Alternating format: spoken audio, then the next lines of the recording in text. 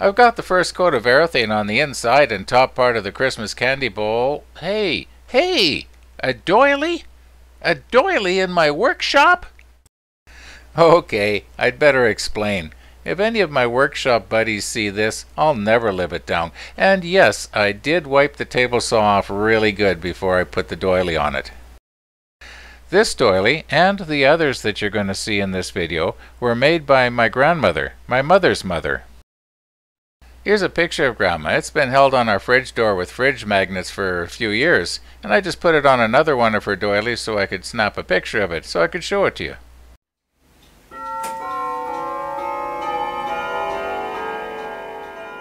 Now in our house, as well as too many clocks that all gong at the same time, we've got a lot of Grandma's doilies laying around. I had forgotten just how many there were.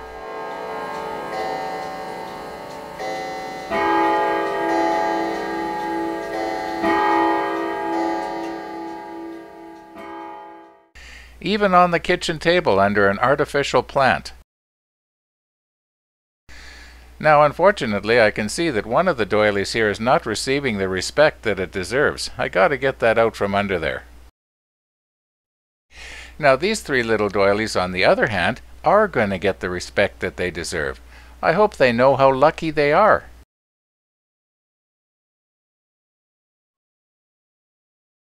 We're back down in the workshop again, and I'm going to lay a penny on this doily because I want to use it as a reference so that you can just get an idea of how small and delicate all the little knots and stitches that went into this thing.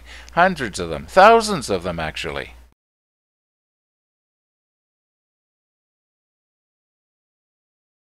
Okay, I moved in about as close as I can possibly get here, and just look at how small and delicate all those little stitches are. What a tremendous amount of work!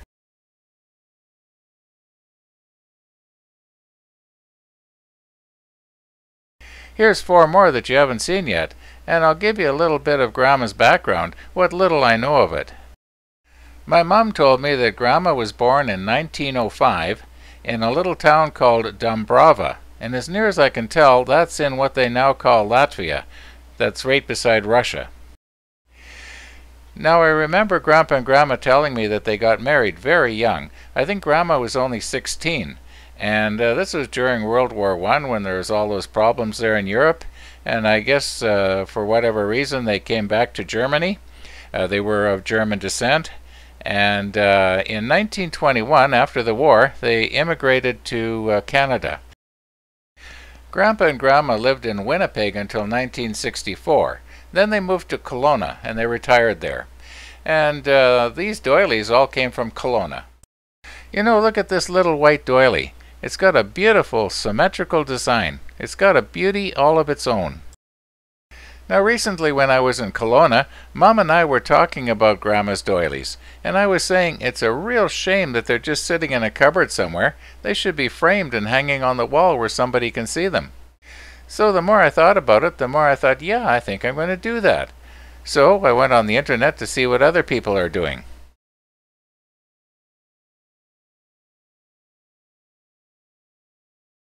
And now I'm going to have the fun of making my own frames. The next time you see one of these doilies, it'll be in a homemade frame. Mahogany, anybody? This morning my doorbell rings and it's one of my neighbors. And he brought me over some scrap wood and he said he's got more. And wanted to know if I could use it. Well, I don't need oak. I've already got lots of scrap oak. But this is walnut. And he said he's got more. And I'm thinking now what I can do is these frames that I'm going to be making up, that I was originally going to use mahogany, maybe I can use a combination of walnut, mahogany, and purple heart and make a nice little frame. And maybe some aspen to lighten it up. Anyway, any questions? Yeah, how come you're always wearing the same shirt? It's not the same one. It's not the same one. It's the same kind, but it's not the same one.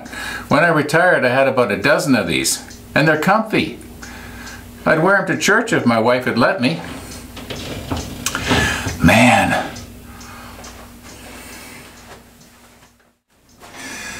Okay, I don't really have the right blade in right now for this. I should really have this glue line blade in for ripping. It does a much better job. So,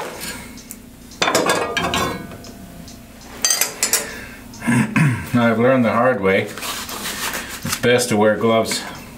These things are really sharp.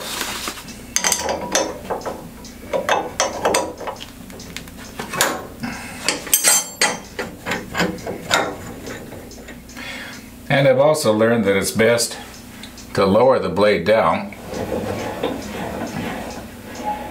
Then I can get my hand in that hole a lot easier.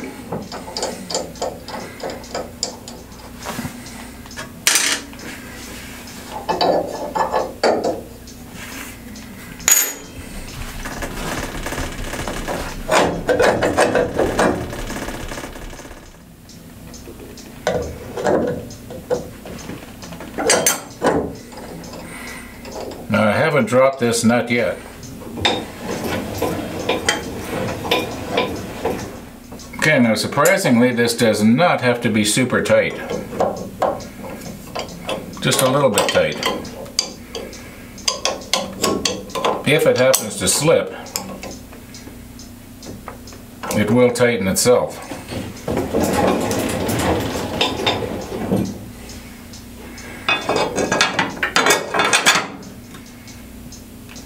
There.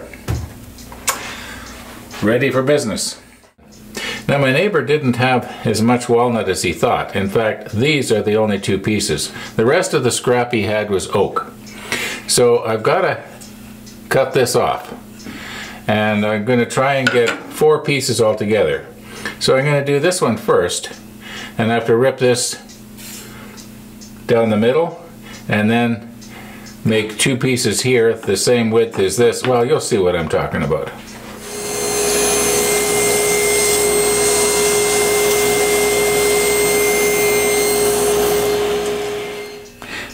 Now I can't help but notice that this piece here has some little cracks in it.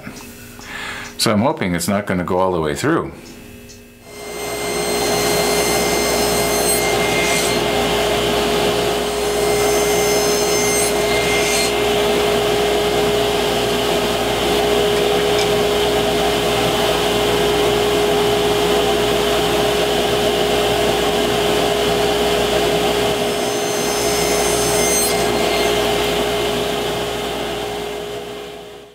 I'm realizing that if I continue on with my original plan, having walnut and maybe some aspen, purple heart, and mahogany, I'm going to end up with a pretty thick frame, and it's probably not going to look too good. So I'm only going to use the walnut. Now after I'm done cutting off the corners, I should end up with a frame with an inside dimension of, about 13 inches by 14 inches. I think that'll handle one of those larger doilies just nicely. All my workshop machines, at least the ones that can't easily be carried, are on wheels. That way I can move them around so it's more convenient to hook them up, like in this case my router table to the dust collector.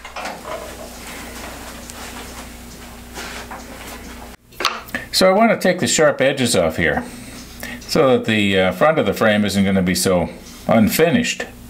And I'm going to use this round over bit right here. Should be just about right.